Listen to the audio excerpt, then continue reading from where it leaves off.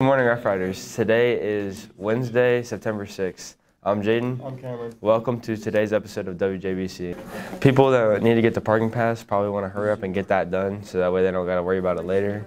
And some of the seniors still need to get their meningitis shots. Cameron. Here's Brax with the sports. Thanks, Cam. Now with the scores from our latest varsity games. The volleyball team got a big win over Northeastern 3-0. The golf team lost their match against Berg yesterday, 165-207. The volleyball team has a game Thursday at Cedarville, and the golf team has a match Thursday against Northeastern. And that's all. Back to you, Cam. Thanks, Braxton. Who am I here with? Mia Campbell. Austin Cordell. Pack or buy lunch? Shoot, pack. Why? Because the school lunch is bad. Pack or buy lunch? Pack. Why? Because the school lunch is bad. The school lunch is bad. All right. That concludes packing or buying school lunch. My name is Luke Boyd, and we'll see you next time.